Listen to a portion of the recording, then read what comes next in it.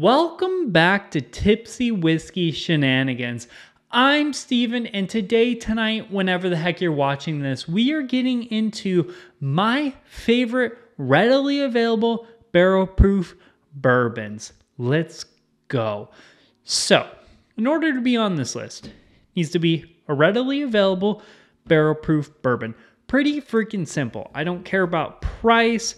I don't care about what kind of proof. It could be an 80 proof barrel proof bourbon. I do not care. It has to be barrel proof and it needs to be readily available. There are a few that are honorable mentions because they're technically not that category, but I do think, they should fit in this because they're high proof, readily available killers.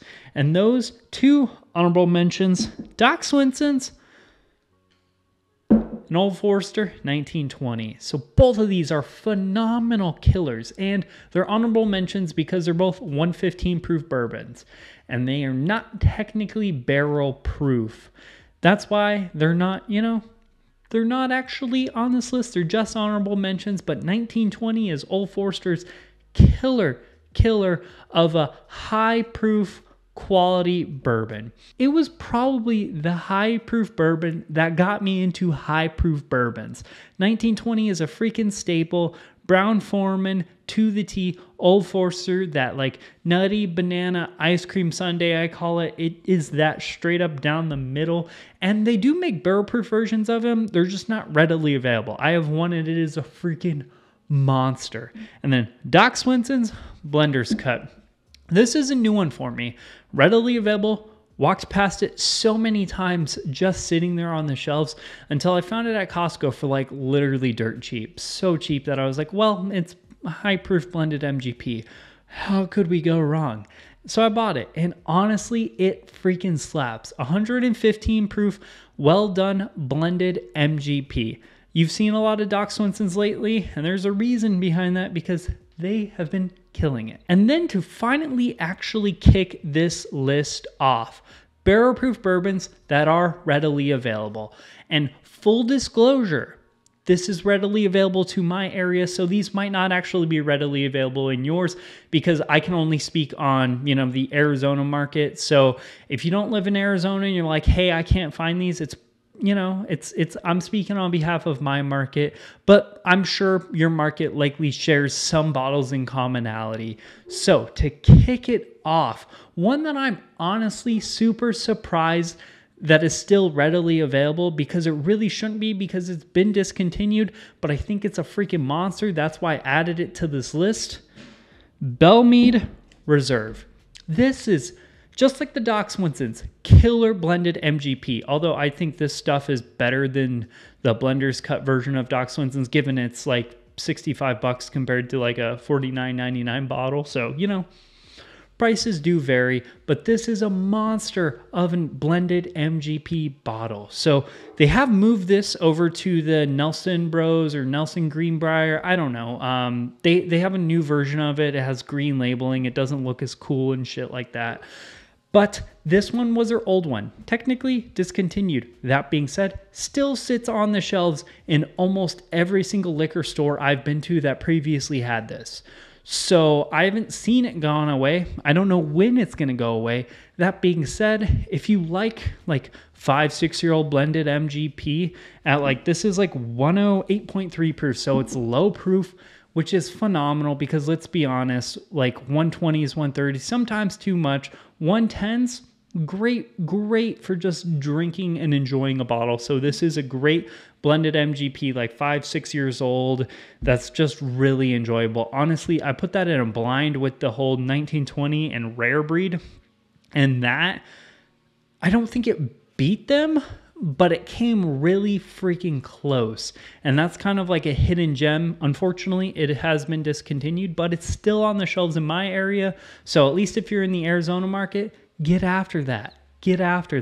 This, first one might not age well because, maybe you're watching this 6 months from now and, it's no longer available. If so, I'm sorry, but I just thought I had to add that one. But getting into ones that are going to be 100% available in theory, if the bourbon craze doesn't make these impossible to find as well, with none other than one I just mentioned previously, Rare Breed. Rare Breed. Had me worried there for a sec. You had me on the freaking ropes, Rare Breed. I know, so during, I think, 2021 or 2022, there was a glass shortage. Rare Breed got a little hard to find. I got worried that we were going to lose Rare Breed as we knew it. Just kidding. It was just a glass shortage. We're all good. Rare Breed is back, baby. And it's back with vengeance. I mean, it's the same old good, just quality, blended Wild Turkey product. I love the crap out of this. It's very, very sweet. Wild Turkey is starting to get very sweet to me. Didn't always used to be there. It used to be more like a nutty cinnamon. But this stuff, I do get like this like cherry cinnamon nutty pie with like a whole boatload of vanilla, like custardy flavors.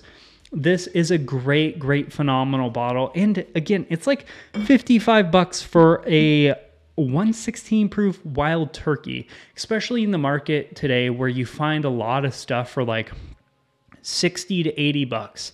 That seems to be like the realm for, you know, quality, higher proof bourbon. That's like kind of your gateway. It's nice to see something underneath that like realm that is what I would consider a high proof quality bourbon. But Rare Breed's always been a freaking dime like that. And then after that one that does fit in that gateway, and some of you may argue isn't actually bourbon, and I'm sure there's going to be someone in chat who also argues that, you know, it's not readily available, but if we're being honest, it's readily available here all the time in 750s and 375s. I'm sorry, your market sucks. But JD, good old Jack Daniel's single barrel proof. Like I said about the 1920 Old Forester, this stuff is like a little brighter of a Brown-Forman product, a little less like that nuttiness. And I feel like it gets more of like a brighter, not metallic-y, but a brighter version of the Old Forester Brown-Forman flavor profile.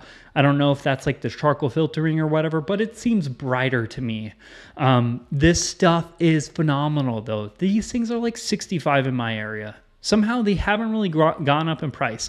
They started out in 65, like 50s. I mean, maybe not 50s. I think they've always been like 60 in my area, and now they're at like 65. I don't like that is a steal of a price. And all of these are all around, you know, like the 130-ish proof. This one's 133.1. Love the heck out of these. Love them. Love. And I can get the 375s for like 35 bucks here, which is just a great steal, especially if they're different proofs. So you want to get like a new one, but like you don't really need a full one and whatnot. You just kind of want to like A/B a few different JD single barrels together. It's nice to be able to get, you know, I'll get a little mini here. Love the heck out of these. I know, unfortunately, they're not always available for everyone else everywhere, because I've made that's shown up in a lot of videos, and I know a lot of people are like, hey, that's hard for me to find. I have a hard time finding that. I'm sorry. It sucks. But for me, they're readily available, and this is my list, so I'm putting my favorites on it, and I love the heck out of that bottle. That is like an easily findable, readily available monster. Like if I'm like, what's an easy to find monster bourbon?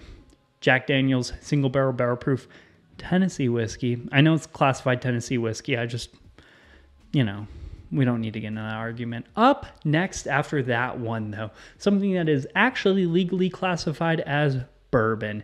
And you've seen quite a bit recently as well. Maker's Mark 46 cask strength. Not the normal Maker's Mark, the cask strength. I don't know what it is, if we're being honest. I've recently kind of fallen in love with wheated bourbon, specifically Maker's Mark's stave finishing stuff. I know you've seen a lot of that kind of stuff. I just recently killed a non-cask strength version of the 46. So I know we've been seeing a lot of these whole stave finishing things on the channel recently, and that's because I love the heck out of them. I don't know what it is. I don't know if it's like the wheated flavor profile just takes on like whatever stave finishing they do really well. I just recently had the BRT 02, or I don't know, one of the BRTs from 2022. a freaking monster. Love the heck out of these. But the reason I think, in theory, the reason I think I like the 46 is because it's a little bit of a spicier version of Maker's Mark. It's Maker's Mark at cask strength with a little bit of spice, a little bit of kick on it. And I think that comes from the French oak. I mean, I'm not super positive on this, but I think it has to do with the French oak adds a little bit more pizzazz and a little bit more of a like peppery type spice, or at least in theory, that's what French oak's supposed to add to it. And that's what I typically get, because the Maker's Mark, just normal cask strength, I think is a little bland. It's a little dry. It's a little, not dry per se, but it's a little empty. It's a little just super vanilla custard with this weird weeded funk. And I think that like pepperiness from the actual, French oak staves kind of really balances that out. And then up next, the last one we have on this list is a Texas bourbon. I freaking love Texas bourbon, and it is incredible that this bottle is readily available in my area. Still Austin, cask strength, the musician. Yeah, that's the word. The musician from Still Austin. This stuff is 118 proof, bad mama jamma, cask strength Texas bourbon. I absolutely love Texas bourbon. They do use more of a Kentucky style still. And because of that, they get kind of a Texas-y bourbon that tastes kind of like a Kentucky bourbon at the same time. So it honestly tastes like you blend a Texas bourbon, take like Balcones or Iron Root, and you blend it with, say, like a, Wild Turkey 101 or even like an MGP juice. Maybe you go to Indiana and you just blend them together. That's what it tastes like to me. In theory, I know it's 100% Texas bourbon. I'm not trying to discount that. I absolutely love it. I love the whole craft aspect and all that jazz. But what I'm saying is it doesn't really taste like your stereotypical Texas whiskey. And if you're a stereotypical bourbon drinker, I think this is a great one to kind of get you into Texas a little bit. And the nice thing is it's readily available, $49.99 for 118 proof cask strength Texas bourbon. Yeah, it's a little youthy. It's from Texas. Get over it. It is phenomenal, though, and a great value at $49.99. That is a wrap, though. Please do me that favor. Like, comment, and subscribe. Helps us out a ton, and we seriously appreciate the support. Leave a comment down below if, you have a hard time finding any of these bottles in your area. Let me know down below. If you have one that I didn't bring up that you would have added, let me know down below. I'm sure there's things I overlooked. Like, I'm not a huge fan of the 1792 Foolproof or Knob Creek single barrels, but I do think those are fitting additions if you like those flavor profiles. Me, I'm kind of, I'm very in between about that. It's mood dependent, but these all I think are like golden gems in all of their own sections. So also, check out the Facebook, Instagram, and the Patreon. The links for all that stuff are down there below. That is a wrap for today's video. Cheers, y'all. We'll see you later.